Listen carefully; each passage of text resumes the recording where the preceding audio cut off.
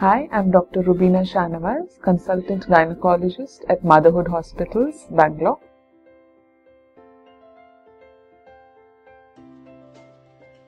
Cystoscopy refers to the introduction of an endoscope, that is a lighted thin device which is introduced via the urethra into the urinary bladder to look for disorders. This can either be diagnostic or therapeutic. So diagnostic cystoscopy usually looks for the openings of the ureter, where we look for how the urine comes out of the ureters.